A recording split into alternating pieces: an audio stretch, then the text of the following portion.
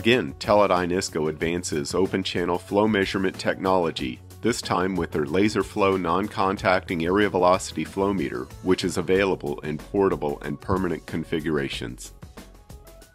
Once the mounting hardware is in place, the deployment and subsequent activities can be performed from street level. This avoids the risk and expense of confined space entry. The meter uses an ultrasonic level sensor to measure the head height of the channel. From this level measurement, the meter determines a subsurface point from which it will measure velocity. The meter then focuses its laser beam at this point and analyzes the frequency of the reflected light. Any difference from the original frequency will reveal the direction of flow and its velocity. Like other area velocity flow meters, this meter calculates the flow rate from the user-specified channel dimensions, the measured head, and the velocity. In most cases, a single-point subsurface velocity reading is sufficient to determine accurate flow rates.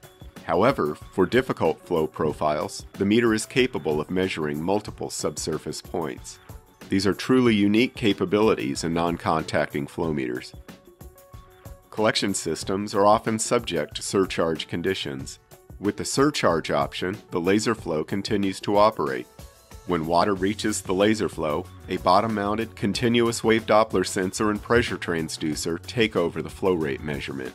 An air pocket protects the window while the laser and ultrasonic level sensor wait for normal channel conditions to resume.